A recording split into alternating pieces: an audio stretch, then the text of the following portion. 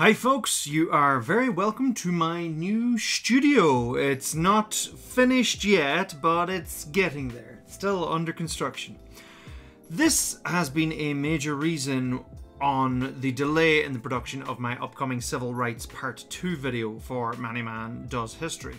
Moving house is a lot of work, let alone gutting an old house to its bare bones and building it back up. This office used to be an old stone shed, so yeah. You'll see more of it as my videos go on. About this video and more to come, I've been wanting to do this style of video for a while. A segment I call John Talks, where I discuss topics related to history. It might be current affairs, it might be something further back, but I want to explore some more opinion pieces which don't have to be fully illustrated like Many Man Does History videos. They can be quicker to produce and can run alongside my production of the animated stuff. If you'd like to support the creation of all of these videos, you can help out at patreon.com/John D Ruddy. So, first topic to chat about, Israel and Palestine. Oh my. Woohoo. So, to give a brief history, I do intend to do a full Many Man Does History video on this. It is on the list, but I wanted to talk about it now because of what we are seeing in the news these days.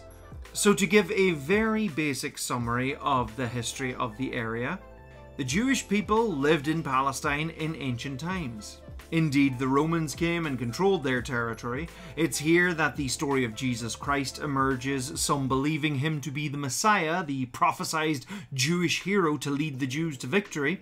Those who believed in him went on to form the Christian church. Many other Jews believed he wasn't the Messiah. He was a very naughty boy. No. Sorry, I couldn't resist that one. Many believed he wasn't the Messiah and continued waiting. Over the centuries, Jewish people faced massive persecution, constantly being expelled from this country or that city, or worse, straight up murdered. Also, content warning for religious persecution and genocide. As the faith of Islam emerged from the Arab Peninsula, the Holy Lands became conquered by Muslims. Christian Europeans came to the Holy Lands on crusades throughout the Middle Ages trying to take control of the Holy Lands, but ultimately they were defeated. The Holy Lands were religiously important to Christians, Muslims, and of course Jews. This territory would be controlled by various groups of Muslims for centuries. Jewish people lived in small communities across Europe, constantly under the shadow of when are people going to get super anti-Semitic to the point where they expel us or exterminate us. World War I saw the dissolution of the Ottoman Empire, which controlled much of the Middle East. France and Britain divided up the territory, creating states such as Syria and Palestine. This was seen as an opportunity for many Jewish people to return to their ancestral homeland after centuries of exile.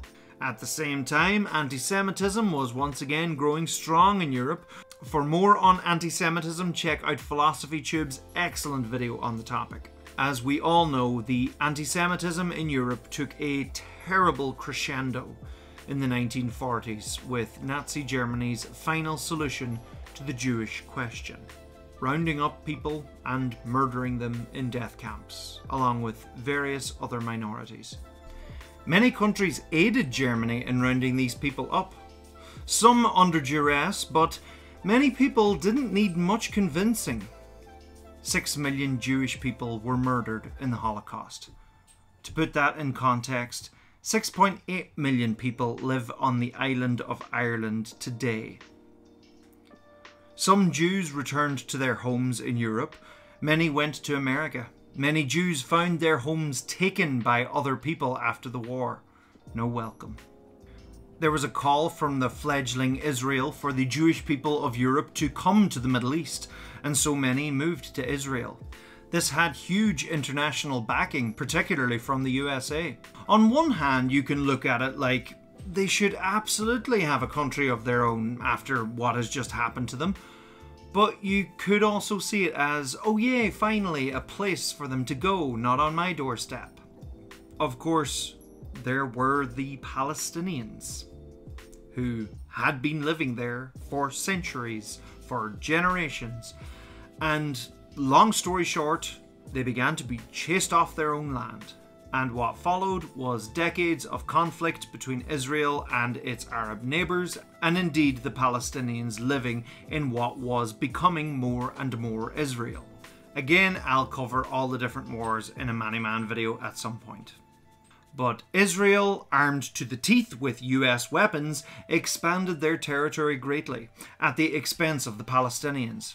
Many Palestinians left as refugees, hoping they could return when things settled down, but they've been unable to return.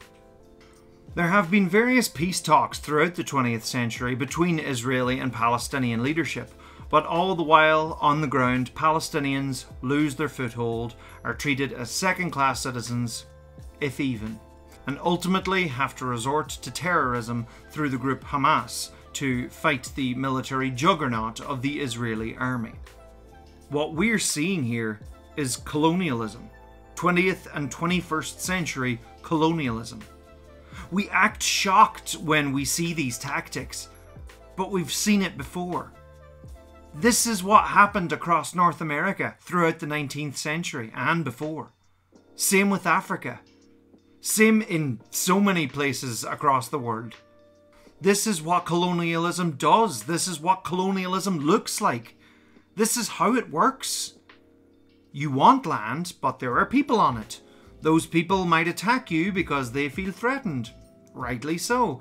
And so you use the excuse to annihilate them, to destroy their entire civilization, to bomb them back to the Stone Age. Israel claims it's acting in self-defense because Hamas attacks them, but the scale of their retaliation is completely disproportionate. And the thing that always happens with colonialism is, oh, they're all dead? Well, I guess they're not using land anymore. It'd be a shame to waste it. I guess we'll just have to move in. People are pleased to hear the news of yet another ceasefire between Israel and Palestine. But it's like scolding a child after they've already eaten the entire cake. They've gotten what they wanted. Palestine is in a worse and much weaker state than before this current conflict, and they don't have the resources to build back up again because Israel controls them, and the rest of the world watches. As an Irish person, I recognise a lot of this pattern of colonialism. Indeed, in Northern Ireland, there are many Irish nationalists who, for decades, have shown support and solidarity with the Palestinians because they identify with the idea of being colonised. I, for one, come down on the Palestinian side of the conflict. Call me biased in the comments all you want. What is being done to Palestinians is wrong. And the tragic irony is that it is being perpetrated by a people whose history is rife with being persecuted. It's sadly a pattern where the abused can so often become the abuser, the bullied can so often become the bully. And I know about that, having both been the bullied and indeed the bully. There's a powerful play called 7 Jewish Children by British playwright Caryl Churchill, which explores the evolution of a community, going from the persecuted to the persecutor. It's a short 6-page play and I highly recommend it. It was written in 2009, I took part in a public reading of it in 2014, and it continues to be just as relevant today in 2021. What happens after this ceasefire?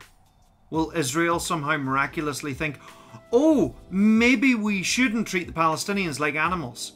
Maybe we should stop continuing to take more and more of their land. Maybe we should let them live.